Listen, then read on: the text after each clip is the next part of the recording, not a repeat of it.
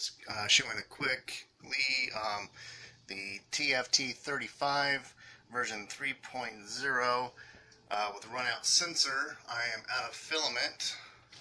I have my filament sensor right here. It came from Amazon with the 3 wires. This is why I chose the TFT35 version 3 for the Runout sensor issue. And as you can see, I have run out of filament. And the reason why I have it backed off from the extruder is so that I can go ahead and bring it back out to feed in new filament.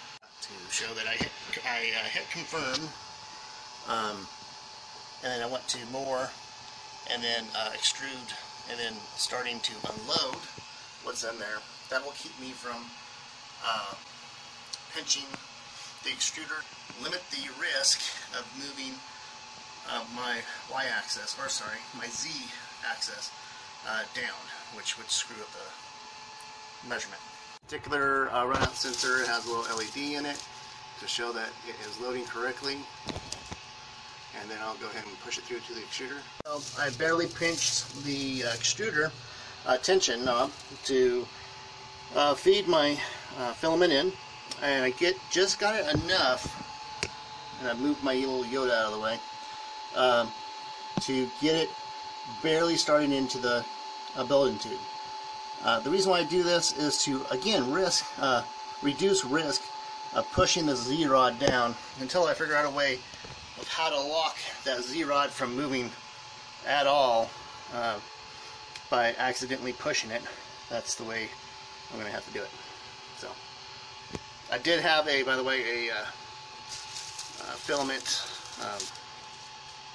guide that was much shorter, but it didn't allow me to attach this with enough room to go into the extruder and allow me to pull it out.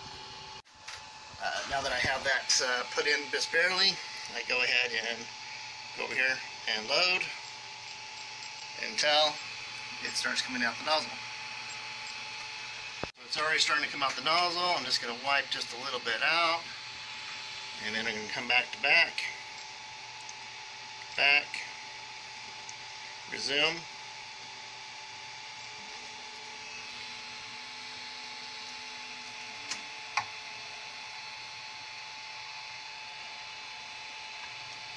and there it is. And of course, you know, I have to replace my little Yoda.